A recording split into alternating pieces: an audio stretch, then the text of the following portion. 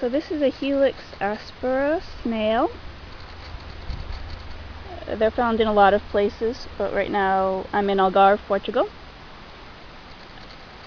This snail was found here on plants, and I've been keeping him for a while to get to know about him and some of his friends.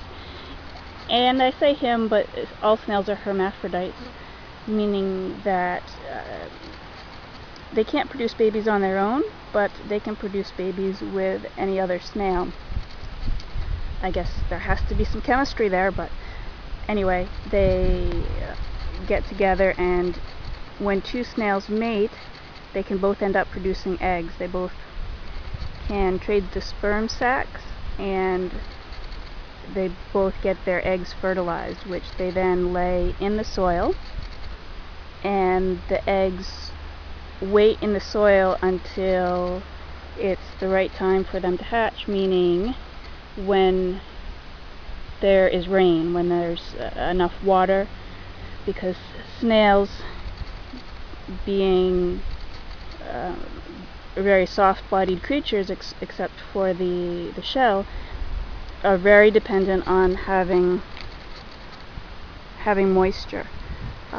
If there is no moisture, for instance in a country like this where the summers are very hot and dry, they generally estivate during that time, which is essentially hibernating, but it's because it's too hot. They seal themselves up.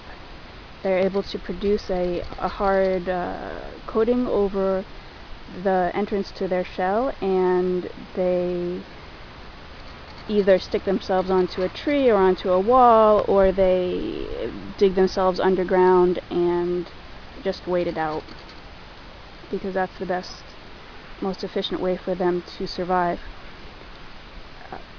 You can see this guy's longer antennae here are eye stalks, so he's got rudimentary eyes. He's watching me and trying to figure out where he's going next. And the smaller two in front are sensors that he can use for feeling and tasting.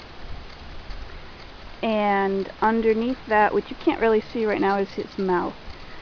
And his mouth is mainly a little hole, but he has a rasping tongue, which essentially is like a nail file. It scrapes and scrapes on whatever plant material generally that he's eating, and of course that produces very fine pieces that he's able to then consume.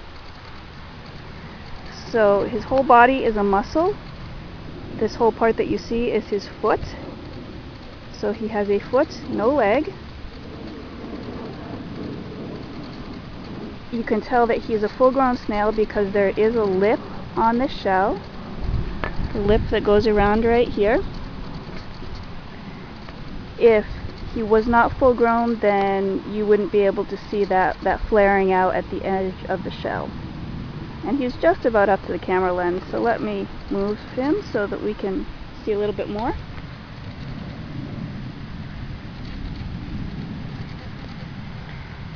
Okay, I'm going to give him my thumb to hold on to,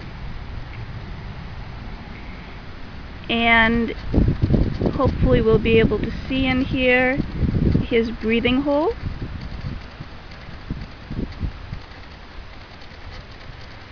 The darker fleshy part that you see is called the mantle. It's the fleshy part that connects the snail's soft body parts, there's the breathing hole right there, to the hard shell. And the breathing hole is really obvious right there, and he closes it again to keep that protected. Opening and closing. Inhalation, exhalation.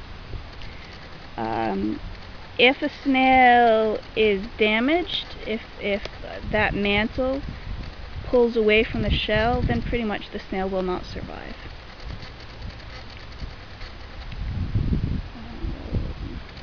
What else?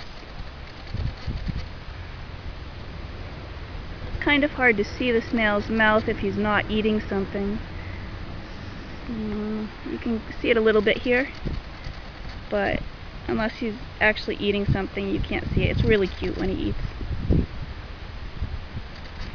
So that's a general introduction to a land snail, Helix Aspersa. This guy found in Portugal, in the Algarve.